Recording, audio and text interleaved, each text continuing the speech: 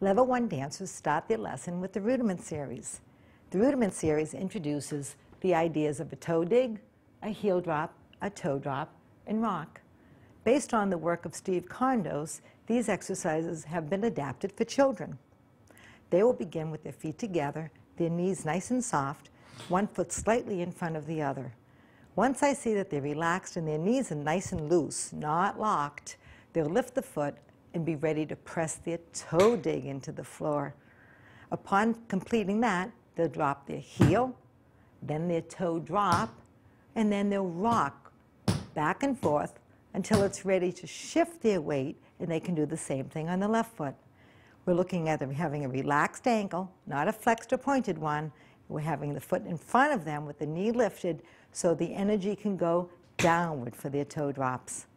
We'll do this in a pattern of 7, 3, and 1 on each foot, and we'll always ask them what's next so that they become very ready to go from the toe to the heel or to the toe and possibly even to the whole foot.